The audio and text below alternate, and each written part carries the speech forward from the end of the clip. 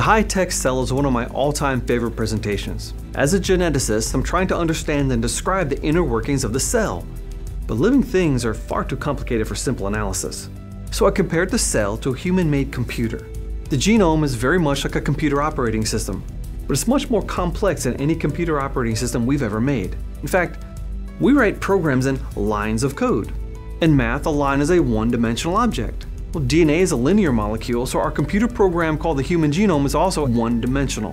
But here's where the genome and computer separate. That one-dimensional genome is filled with a two-dimensional interaction network of genes and proteins that control which genes are turned on and which genes are turned off.